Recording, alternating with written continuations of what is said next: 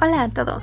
Bueno, en este canal nos encanta hablar sobre los Juegos del Hambre y el tema de hoy, tal como lo muestran las imágenes que están viendo, está dedicado a los diferentes distritos que forman Panem. Y sin más por decir, empecemos ya.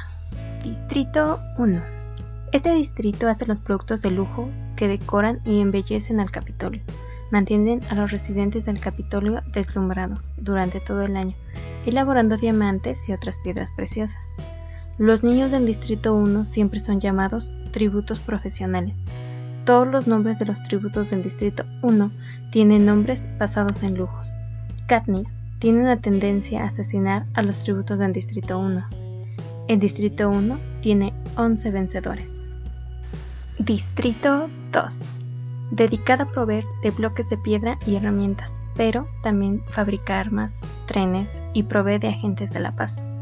Los tributos del Distrito 2 tienden a ser los más profesionales y más fuertes. El Distrito 2 cuenta con 12 vencedores, siendo así el distrito con más vencedores. Distrito 3. La principal industria del Distrito 3 es la tecnología. Se especializan en televisores y computadoras. Es uno de los distritos más rebeldes. Los tributos del Distrito 3 tienden a ser muy buenos creando o modificando cualquier tipo de eléctricos. Este distrito cuenta con 5 vencedores. Distrito 4. Su industria es la pesca, lo cual es útil para los tributos en los juegos, ya que tienen experiencia usando redes y tridentes, haciendo anzuelos y nudos, e identificando animales marinos comestibles. Estos tributos son creados para ganar los juegos, haciéndolos más fuertes y más capaces de ganar que un tributo promedio, al igual que los distritos 1 y 2. Este distrito cuenta con 6 vencedores. Distrito 5. Su industria principal es la energía y la electricidad.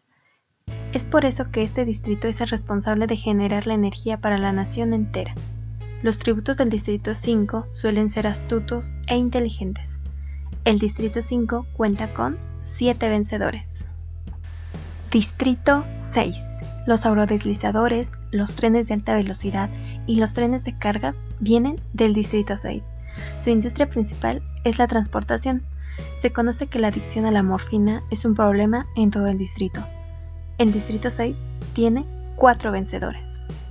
Distrito 7. Provee de madera y papel al Capitolio.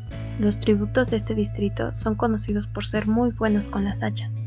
El primer vencedor de los Juegos del Hambre perteneció a este distrito.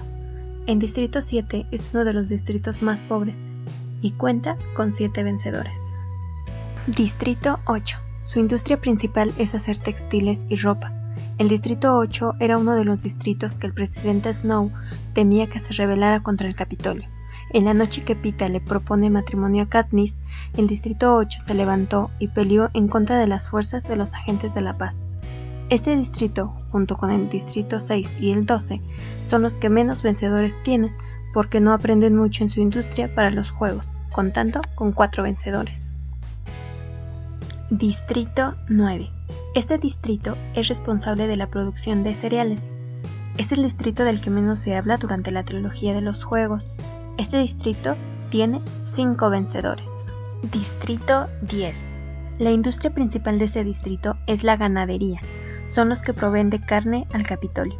A pesar de que el Distrito 10 es un distrito pobre, no es tan pobre como el Distrito 11 o el 12.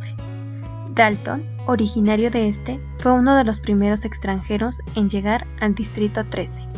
El Distrito 10 cuenta con 6 vencedores. Distrito 11. Su industria es la agricultura.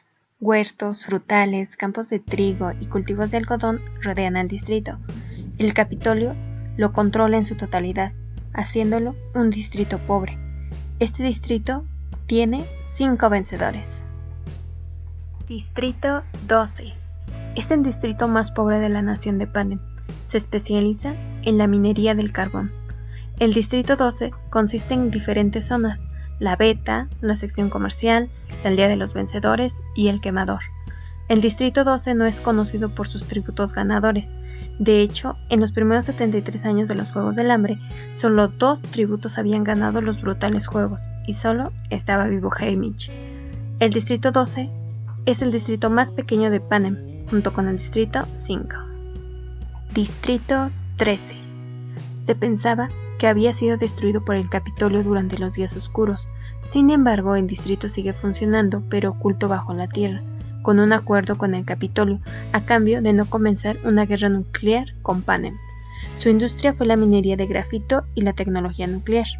Cuando el Distrito 13 se trasladó al subterráneo, comenzaron a desarrollar y fabricar nuevos tipos de armamento.